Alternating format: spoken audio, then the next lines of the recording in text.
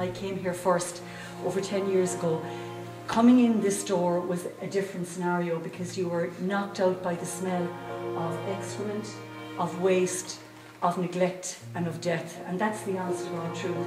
You'll see this when you wake up in the morning. You are physically at the end of the road, so the message to any child being dumped in here is that you've reached the end of the road. It's the end of your life.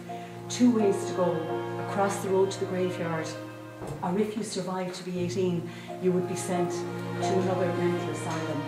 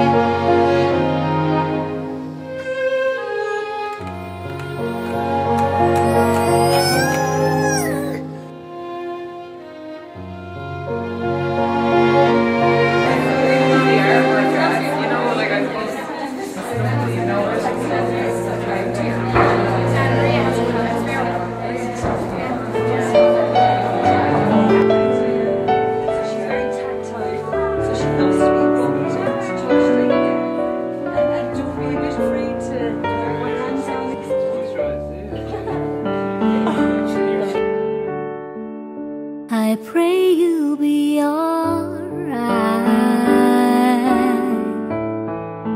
and watch us where we go and help us to be wise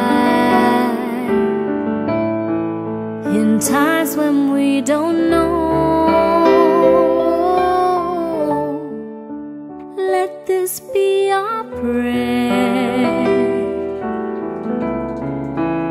when we lose our way.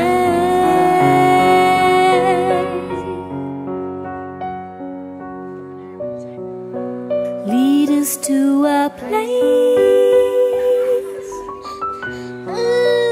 guide us with your grace to a place where we... One of the most difficult parts for me was watching the children getting washed and to see how uncaring and unsensitive the nurses were. It was just heartbreaking then to see the children getting tied up so that they couldn't self-harm. To the sky, we ask that life be kind. we ask that life be kind And watch us from above. and watch us from above.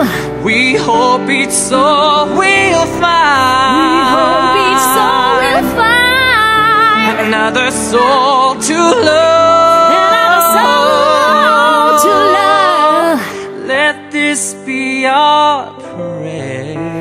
Let this be our prayer, Just like every child. just like every child needs to find a place. Guide us with your grace. Give us faith so